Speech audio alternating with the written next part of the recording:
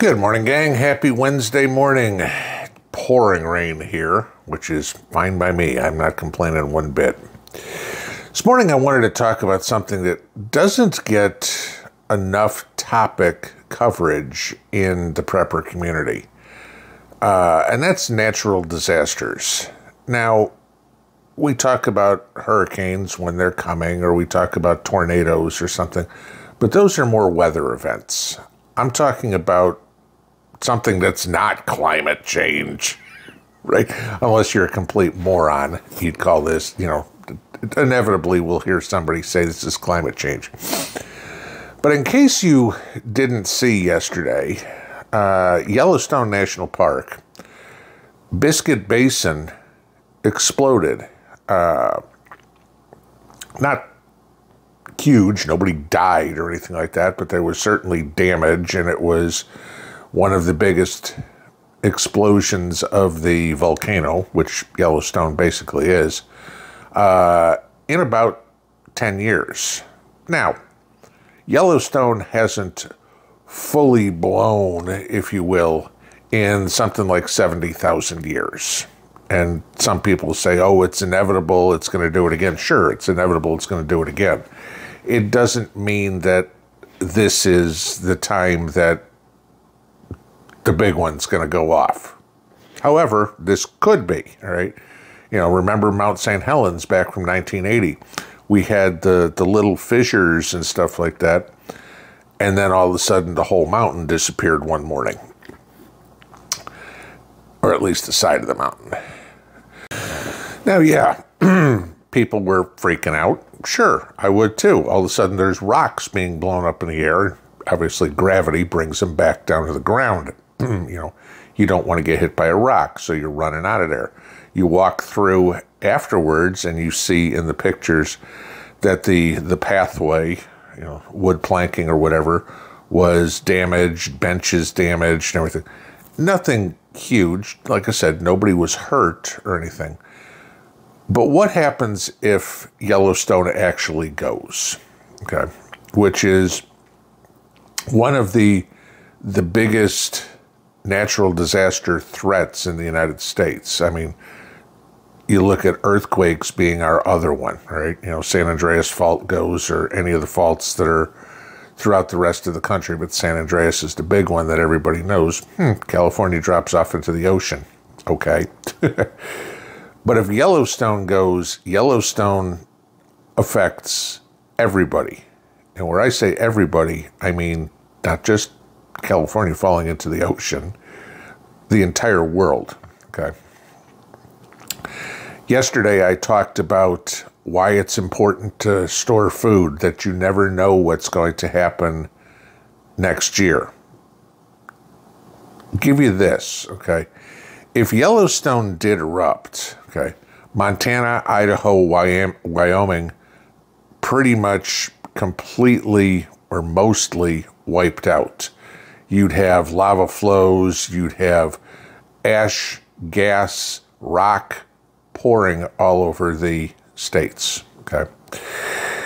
You'd see, again, the further away you get from a blast zone, I guess, if you will, the less of the impact. But just in Montana, Idaho, Wyoming, you could expect ashfall up to 10 feet deep, okay? Sit in your house and look. That covers the entire first floor. If you're in your house, you aren't getting out, okay? I mean, windows covered, everything like that. Once everything's over, maybe you could dig your way out, but that's it, okay? You'd have all the lava flows, the pyroclastic flows, that would burn anything in its way. We've seen that, again, Mount St. Helens, whatever. But the rest of the country would be impacted by falling ash. Of course, as further away you get from ground zero, the less it's going to be. But everything would be covered with ash, including the sky. Okay, this is the thing. If Yellowstone went, you have a worldwide event. The ash, the gas that gets up in the stratosphere, That's going to block sunlight. No sunlight, no growing anything. Okay? You know, we've all heard the stories, the year without a summer. This would be years without a summer. You're talking about just that gas and ash would cause a global temperature drop of up to 10 degrees Fahrenheit. Now, think about that. Summertime, you go, you know, hey, what, that wouldn't be so bad. Instead of it being 90 degrees in the summer, it'd be 80, right? Okay. Let's say you live up north and there's no sunlight coming through.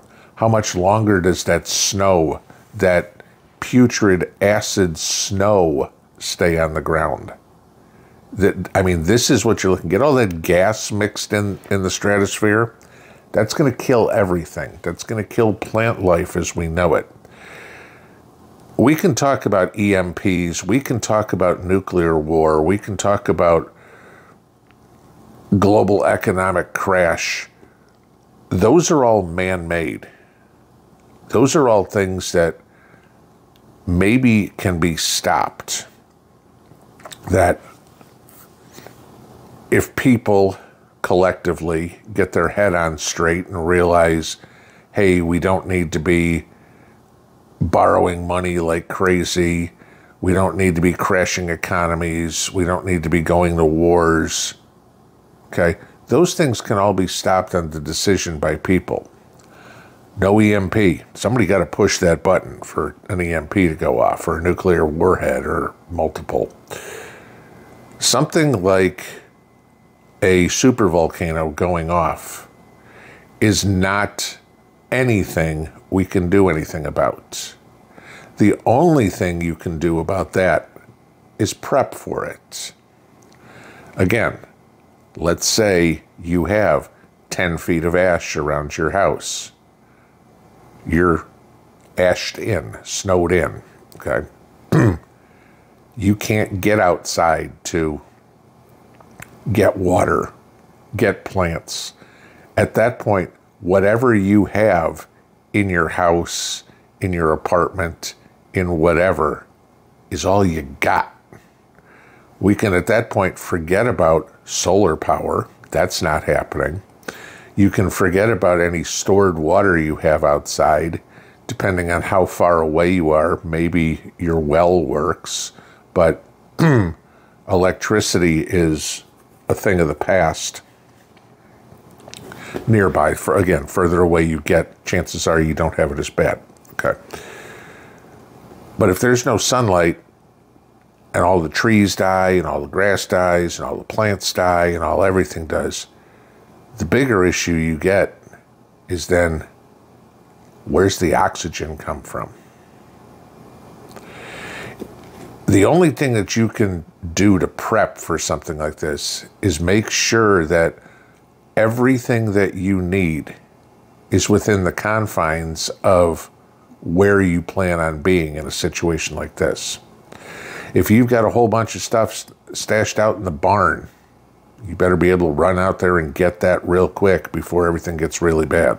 If you're really close, forget it. If it's out in the garage, if it's out in the shed, you're not getting to that, okay? Depending on how much and how close you are again, can your roof hold up the weight, right? Would trees potentially fall? They're gonna die. Which way are the trees gonna fall? Of all the things to worry about, that's the one that is a complete wild card, because we can't vote our way out of that.